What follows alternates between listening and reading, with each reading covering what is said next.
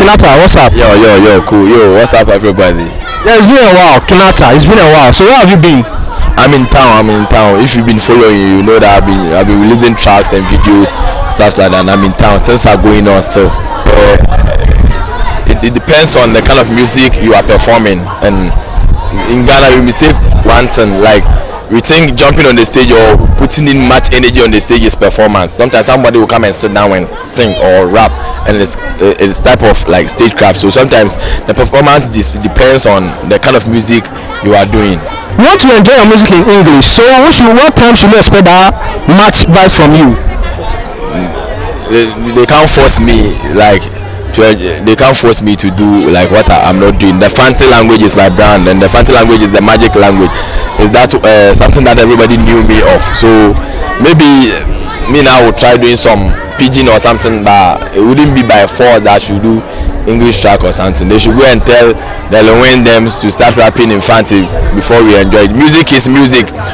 When music is music, we enjoy the melodies and the rhythms. Sometimes Gangnam style, we enjoy it, but we don't even understand what the person is saying. To just listen to the music side and forget about what you want to understand. This is a track. I like enjoying it a lot. Bombelede. What's the meaning? Because I'm not a fan. Sometimes I don't get the meaning. Can you explain it to me?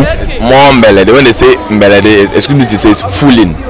Like, so when they say more melody, like more fooling, the concept behind it is like celebrating success in a crazy way. So yeah, bobo, when you play football, when you score goal and you get a cap, you fool. Like you do more melody, you jubilate in some crazy way. So that's it, celebrating success in a crazy way, more melody.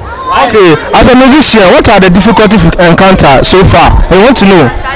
You know, I'll say our loyalties. You see, yeah, the outside one, if you do music and you decide not to do music again every year or every month, your royalties will come. Unlike this side of the world, when you do the music, people download it for free, nothing will come out of it. So if you don't have a hit song, like they telling you not to eat, something like that. So I think that's what is worrying us. It's about time they put some structures in place to check that thing.